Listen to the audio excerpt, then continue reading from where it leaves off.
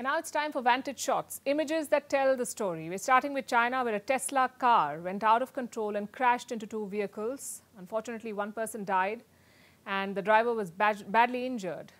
Elon Musk apparently has a solution for every problem. We're waiting for one for Tesla cars. In Australia, meanwhile, a dramatic video of a rescue operation. Two brothers were saved in time after their boat capsized off the coast of Fraser Island. In Turkiye, meanwhile, a Dashcam captured the moment a fresh earthquake hit the city of Hatay. In Brussels, thousands of protesters took to the streets. They called upon the European Union to add Iran's Revolutionary Guards to its list of terror organizations. We're leaving you with these images. Thanks for watching. See you tomorrow.